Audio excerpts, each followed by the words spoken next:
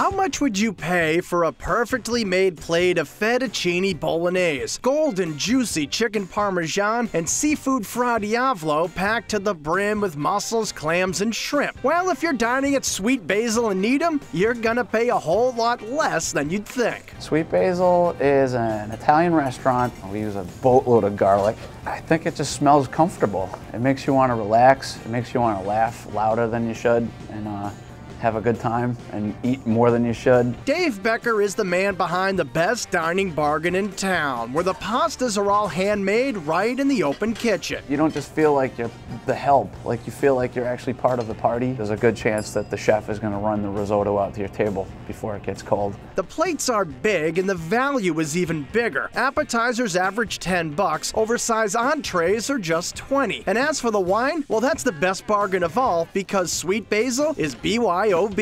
The advantages, it's like people bring in whatever they want and they love it. You have people that are really into wine and they had it just shipped from Napa Valley and they do this kind of thing.